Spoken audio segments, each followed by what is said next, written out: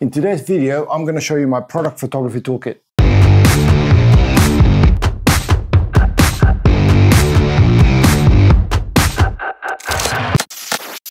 Hey everyone, welcome back to the channel. Today's video, I'm going to go through my product photography toolkit. So this is the kit that I use whenever I'm shooting any products, and I've had some questions about this. So I thought I'd just make a video about everything that I have in here. This toolkit's sort of been put together over the last few years, and some things have, I've removed some things from it and added new things. But after a few years now, this is pretty much everything I use. There's a couple of things that aren't in here, but I'll go through those as well. I'll also put a link in the description to a blog article where I go through all of these items in details, and if you want to get any of the stuff that I've got in here as well, I'll put links in the description as well. But there'll be a link also to the blog article of my new website that I've just launched, ministryoffphoto.com. So if you want to go in there and check it out, you'll find that blog article as well as a whole bunch of other stuff as well in there. So yeah, check it out. But all the details will be in there as well. Plus I'll also add the details in the description of this video. So let's just kick off with this. First of all, the case. So I used to originally use just a plastic tub to keep all the stuff. I find this a lot easier because a lot of the times I'm working on my own when I'm shooting products. So anything that's got a handle, it's just easier to transport if I need to just move it around.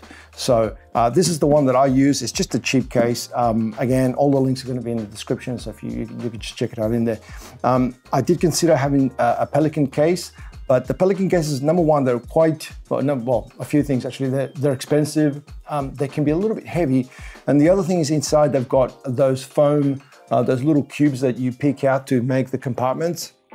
And that foam actually takes up quite a bit of room in there. So instead I decided to go with this case, which has little dividers in there, but they are little hard set dividers like this one here as well. So you can just move these around once. They're not permanent, like the styrofoam one. If you use the, sorry, not styrofoam, the foam ones, if you pull the cubes out of that one, and you've got a permanent shape with it, whereas these ones, you can just keep changing it around. So, so let's start off with a few different things. So, what's in here?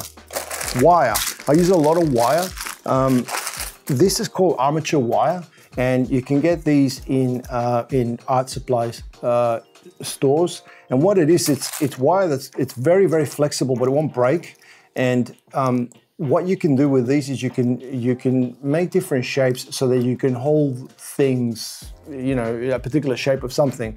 An example, the last time I used this was I was photographing some shoes, and I needed the shoelaces to be in a particular shape. So I inserted this through the inside of the shoelace, and then I was, you know, able to just manipulate that as well. But I've used this on other materials, clothing items and so forth, in order to just shape them. So I've got different sizes of these as well, but there's some thicker ones as well. So Armature Wire, and it's not just Armature Wire, but I've got different types of wire as well. So that's the Armature stuff. But I also find that sometimes you can just go into electrical stores and getting different types of little wires as well. It's just handy to have in here as well. So while we're here, cleaning cloths. So these are different types of cloths. That's more of a cotton type for soaking up liquids, and that's a lint-free cloth as well. Very important as well when you're shooting products. Always clean your products. It's going to take you 5% of the time if you actually do it on the product itself rather than leaving it to do it in Photoshop. So that's some cloths. I've got a list in here as well, so I'm just referencing back to make sure that I don't miss anything. Scissors, obviously, have a selection of scissors. You don't need to get anything expensive, just, scissors. Same thing with knives as well, just box cutter type knives work fine. I've also got different types of, with the wire as well, I've got some cord in here as well. And so this is non-stretch cord, and it's handy for more, I guess, heavier items. If you need to suspend them or you need something to be secured, I tend to use blind cord. So this is for those like Venetian blinds and so forth. it doesn't stretch. There's no give to this at all. So, which is important because if you are suspending, say, a heavy item, and you put it in a particular spot, you don't want that cord then to stretch because it will move the item from the position that you put it on, right? So you want everything to be secure and you don't want it to move. That's the thing with product photography. Once you set it, you want to stay there. Then I've got toothpicks, handy for a million different things. If you're shooting food photography, if you need a strawberry to stay on top of a pancake, you just skewer this into the strawberry, into the pancake, and it just stays there. But a million different uses for toothpicks, so I keep a little packet in there as well. I've also got glycerine as well. So glycerine is a vegetable type product that I use with little spray bottles like this one here. I've got a whole bunch of these, so these are something else that I carry in here. And I use a mixture of 50% glycerin and 50% water. A lot of people have different, recipes for this, but if you are trying to simulate condensation on a bottle, a drink bottle, for example, if you just use water, the water will just drip.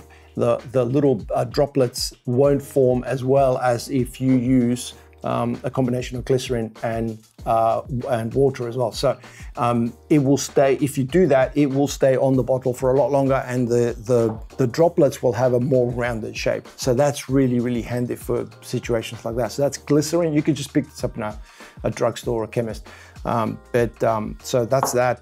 Spritzer bottles, I just carry a whole bunch of them. I've got loads of these. I've got like a whole tub full of these as well, because they all tend to, they tend to be just a little bit different. So and sometimes you'll never know which one is going to look right. So I've got a whole bunch of these, and I just keep trying until I get the look that I want on the product. Then I've got some brushes as well, useful for things when you're trying to, this is actually for, again, a lot of things. If you're trying to remove dust from a particular spot where it's hard to get your hand in with, say, the cloth, you can use the brush. If you are brushing oil on food, these are also handy. They're handy for, again, a million different things, whatever you need to brush on, where you can't get your finger in there or you shouldn't get your finger in there. So brushes as well, come in very, very handy. I've got rubber bands. So this is a weird one. These are tampons. So I'll explain this. If you are shooting hot drinks, and you're trying to capture the steam from the hot drink in the shot itself rather than doing it in Photoshop, then first of all, it's really dangerous to have hot drinks on set. People can get hurt. You could drop the drink, or you could get splashes. So one of the things that we do is you use tampons. Now, if you get a tampon and you dip that into water and you put it in the microwave for about 30 seconds, you then drop the tampon inside the cup, and you will get amazing steam coming out of it for quite a while, actually, long enough, definite for you to photograph it. And yeah, they just work really well. So yeah, tampons. So eyedroppers, I've got a whole bunch of different eyedroppers as well. Again, you can imagine that if you're shooting products or any sort of liquid products, these would come in really handy. So they've just got different little sizes at the ends, and also like these are just straight, but that's a little bit longer, and it's got the little bent end at the end. So if you're trying to get somewhere, a little bit more difficult, they can be really handy. If you are working with some thicker liquids, or where there's more volume, like say a sauce, sometimes I will use these as well. So these are called pipettes. You get them at art stores as well, and they'll hold more liquid than one of these, and they're a lot longer as well. So what they are, again, it's similar to an eyedropper tool. So you just you just squeeze, pick up the liquid, and it's very easy to drop as well. They don't drip, which are really good. They are very, very cheap as well. So these are called pipettes. Again, there'll be links for all this stuff in the description, so don't need to worry about that. Whilst we are on liquids, little funnels. If you are shooting liquids where you need the liquid in the cup or in the glass or whatever you're using, the liquid goes in last. So typically what you do is you set up your set, you put the glass and all the components in the right place, and only then do you put the liquid at the very end, because otherwise if you're moving around, you could spill it, you could stain the inside of the cup if it's something that's like, say, coffee, where it's brown. So what you do is you set up your set, and then at the very end, that's where you use something like a funnel to very slowly pour the liquid into the container. So I use these ones because they sort of, they just squash to nothing. So for fitting in here, it's much better than having a plastic funnel. What else I've got?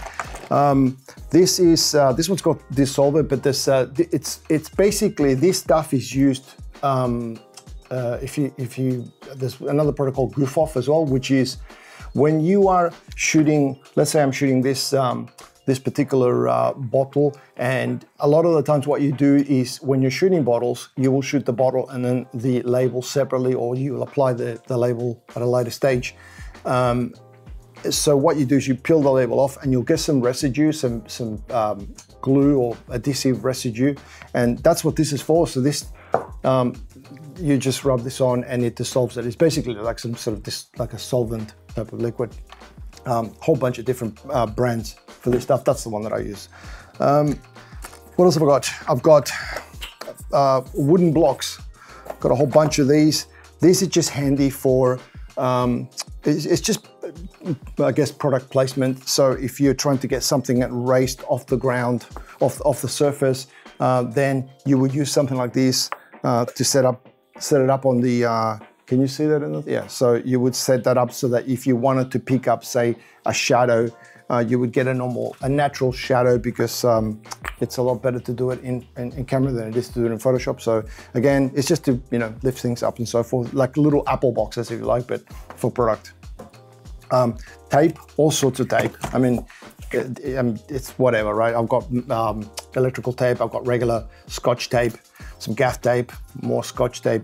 I've got a whole bunch of different, this is actually, when we're talking about tape, I'll bring this one up because this is important. I think this is double-sided tape. Again, really useful for just securing things on set.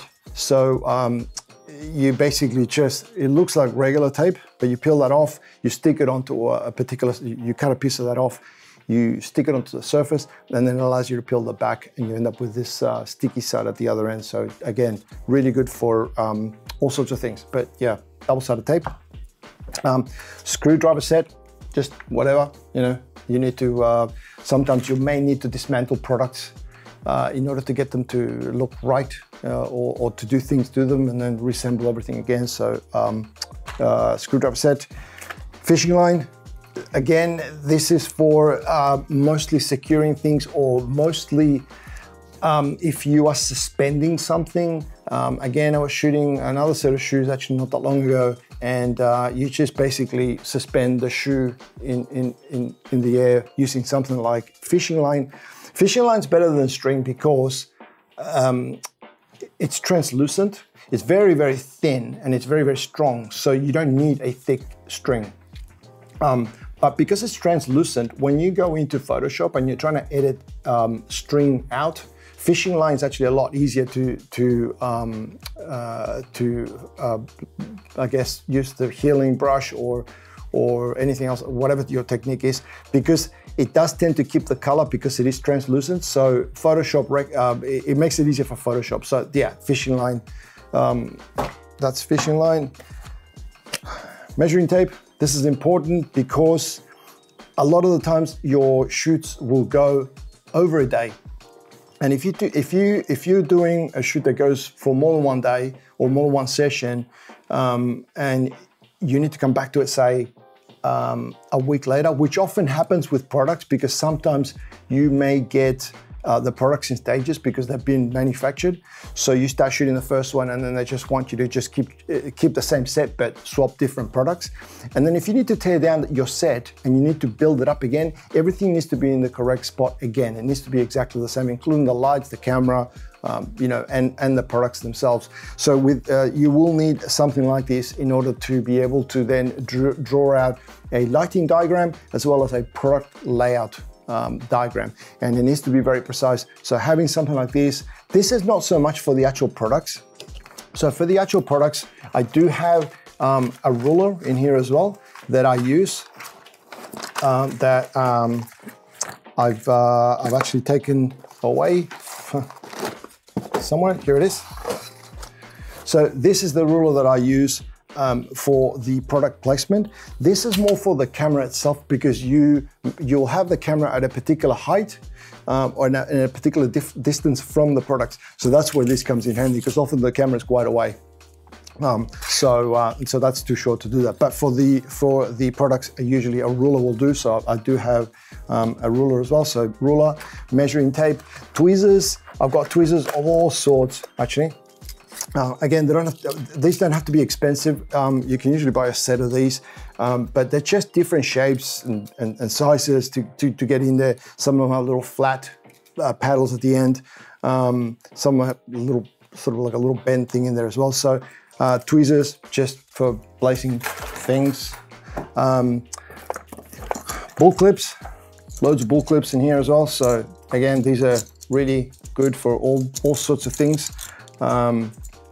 They're like little A-clamps, which I don't keep my A-clamps in here as well, but I do use those in product photography as well. They're cotton buds. So cotton buds are very, like Q-tips, very, very handy for soaking up or cleaning up around if you're shooting, say, food and you need to clean up around a plate and there's a particular spot that's hard to get to. These work really well. What else have I got? Blu-Tack. So this, I mean, this is, again, a million users. So if you need to actually, this is, I'll point this thing out to you. So if, let's say I'm shooting this bottle as well. Sometimes you may need to shoot a bottle on its side. And once you place it on there, you're gonna get this product just rolling. So this is really handy for just securing things on set and then it's not gonna move, right? So again, but there's like a million different uses for this. This is just Blu-Tack, you know? What else have I got? Blu-Tack, ice. So fake ice. If you've ever tried to shoot drinks with real ice, you're gonna know how difficult that is. It causes the condensation on the outside of the glass, which then turns into drips. The ice starts to melt, so you just don't do it that way. You essentially design your drink, you put your drink in at room temperature, you put your fake ice on, and then using the glycerine and the spray bottles, you create your own condensation, okay? So, and then you can shoot all day and it doesn't change, everything remains the same. So with ice, so you can pay hundreds of dollars for 1 cube of ice. It's so expensive that you can actually even hire blocks of ice, which is insane. If a product requires, if it's a really high-end product shoot, I would definitely recommend to get some of the top-end ice cube I guess products that are available. But if it doesn't require it, then these will actually do quite fine. And I will do a video in the future about how I made some of these. So some of these I've actually made myself. They're not as good as the ones the really expensive ones that you can buy, but they're better than the ones that you can just the cheap ones. So they're somewhere in the middle. And I might make a video about how to do these yourself. If you guys are interested, just let me know in the comments. When it comes to, I guess, plastic, I've shown you the little wooden cubes. I've also got these little translucent, these are just acrylic blocks as well. Again, these are used for racing products off the table, but because they're translucent, if I've got a light behind them, it doesn't cast so much of a shadow as these ones. So that's where these come in handy as well. And they usually come in a set. of different sizes. I'll put a link to these ones here, which have served me quite well. What else have I got in here? So this is fake ice. So you can get really expensive stuff for using fake ice. It's like it's specific to like a theatrical product. I've used this before and I've had really, really good results with. This is just fake snow. You can get this, you buy this for kids to play with. You just put a little bit of water in there. And if you just get like a teaspoon of this and you add some water in there, it turns into like a jelly type of sort of consistency, but it really does look like ice. So when you are doing, say, a picture of a cold beer bottle, let's say, using the combination of the glycerine in the water with the spray bottles, and then adding a little bit of ice, and this is where the I've lost my brushes, but this is where the brushes come in really handy to brush the ice onto the bottles. It looks really, really good, and I've actually delivered some pretty high-end shots to people using this product, which is really inexpensive, and it looks fantastic. So yeah, ice. This is it's called Kitchen Bouquet.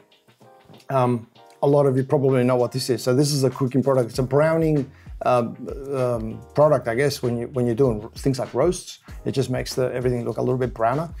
What we use this for is if you are simulating something like, say, a cup of coffee. With this, it allows you to, it's a fake cup of coffee essentially, right? Which actually looks better than coffee. So that's what this is. So you can make all sorts of, I've made like simulation Coca-Cola, coffee, tea, so all sorts of stuff with this stuff. It just looks really good. So yeah, Kitchen Bouquet. And I think that, well, actually, we've got a couple of things. So we've got a couple of markers as well. So this is like just like Sharpies. And then I've got a whole bunch of like some more stuff in here as well. So we've got Velcro strips as well. So these are good because they, yeah, just really handy to tie things up with. And unlike cable ties, they come off really easily. So some Velcro clips. I've got some card as well. So different types of card. There's a whole bunch of them in there as well. So these are good for reflection or bouncing light back in. Silver, white, black for subtracting light from the products. This is also where the bull clips come in handy as well. So if you don't know this, you can actually, if you put a bull clip over there, you've now got yourself a little stand down at the bottom, and that will stay upright as well. So, so card. I've also got different types of colored cards as well. So these are really good for bouncing a little bit of, just from a special effect, I guess, if you're trying to bounce a little bit of colored light back into a product. So things like, gold cards and these different cards. Just a tip with these are just sample paint cards that I just get from my hardware store as well. So this is, they're just the little samples that you pick up. So I use those ones. And then I've also got some white ones. And believe it or not, I found this particular color. So this is a Dulux 5W white on white. I think it's what it's called. And I found this actually really handy for setting my white balance. So I use this as a white balance card sometimes. It's slightly off, I think, to the warm side, but very easy to correct. But cards, you need cards. The other thing I have in here is a pad of tracing paper.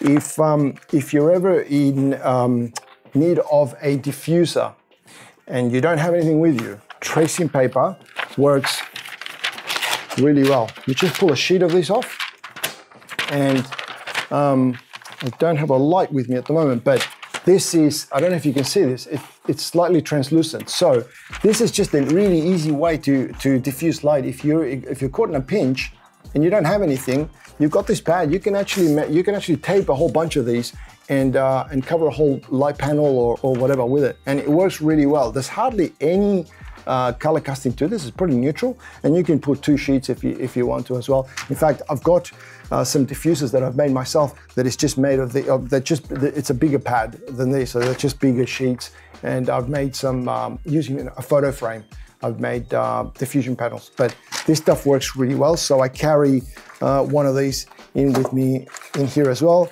And then I've also got in here, I've got a whole bunch of different gels as well, colored gels. If you don't know what these are for, they're theatrical gels that you put in front of lights to give, yeah, basically you're just coloring the light. So that's what these are for. Ziploc bags, you know, just the Ziploc bags, and you need Ziploc bags. I don't think I've got anything else here to show you. So that's it. Basically, that is everything that's inside my toolkit. There's a couple of things that I don't have in here that, they don't live here, but things like a glue gun, A-clamps, some cinefoil as well, but I keep that with that sort of goes across other shoots as well, and I use that for other things, so I don't keep those in here. But I know that if I was to go to a product shoot, all I need to do is just grab this kit, and I'm pretty much, you know, sorted out to resolve whatever a challenge, whatever problem I run into, I can fix with the stuff that's in here. So I hope you enjoy this. I know it's a little bit of a long video, but hopefully it's something that's useful to you. Look, and let me just say, you don't need a kit like this. This is something that you put together over time. But it's all pretty much inexpensive stuff for the most part. So if you were to start doing product photography, you can just start picking a few of these things, get yourself a tub or a case or something, and just keep throwing it in there so that you have it available anytime that you need to do any other shoots. And eventually you'll end up with, you know, a kit that looks like this or similar to this. So if you did find this useful, please give this video a like. If you haven't subscribed to the channel, please consider doing so. It's great to have as many people as possible watching these videos. I'll make more videos like this as well to try and help and with photography, videography, and anything else that you've got questions on. Just leave me a comment or a question in the comments, and I promise to get back to you. So that's it from me. I hope you enjoyed this video. Thank you very much for watching, and I will see you in the next video.